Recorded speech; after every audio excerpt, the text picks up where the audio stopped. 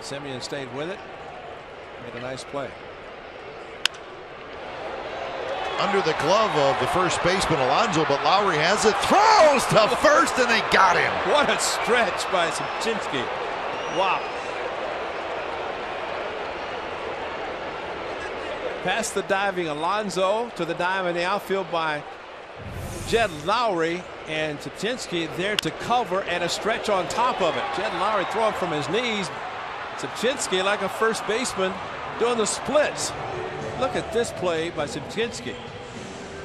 And he kept his foot on the bag. And got a huge out with Alonso still on the ground. Lowrie's on the ground.